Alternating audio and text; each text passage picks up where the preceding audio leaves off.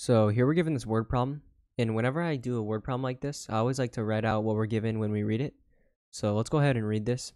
So we're told that a painter will paint n walls with the same size and shape in a building using a specific brand of paint. The painter's fee can be calculated by the expression n times k times length times h.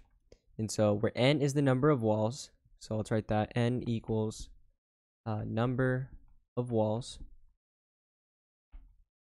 K is going to be a constant with units of dollars per square foot. So K equals dollars per square foot, and we can represent that by feet squared. And so length is the length of each wall in feet.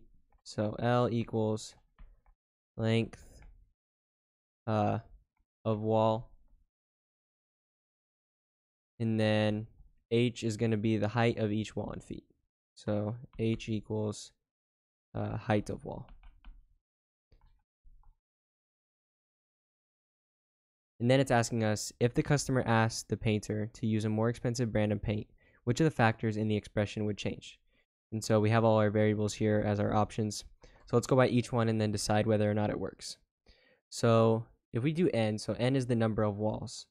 If the paint is going to be more expensive, is that going to change the number of walls we use?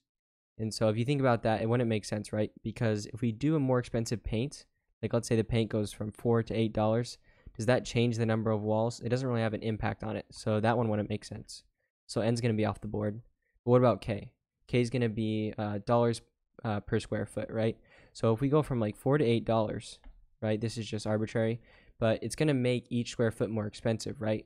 Because we're changing the dollar amount per square foot, right? So that one would make sense, right? So this variable would change if we got a more expensive brand of paint. So K seems like it would work, but let's look at the last two. So L is going to be the length of the wall. So if we get a more expensive brand of paint, does that change our dimensions of our wall? That wouldn't really make sense, right? Because it's only changing what we put on the wall, not the actual wall itself. So L doesn't make sense either. And then H is basically going to be the same thing, except for it's just the height. The height of the wall isn't going to change if we get a more expensive brand of paint, only the cost for the paint, right? So H doesn't make sense. So it seems like K is going to be the only answer. So the answer to this problem is going to be C.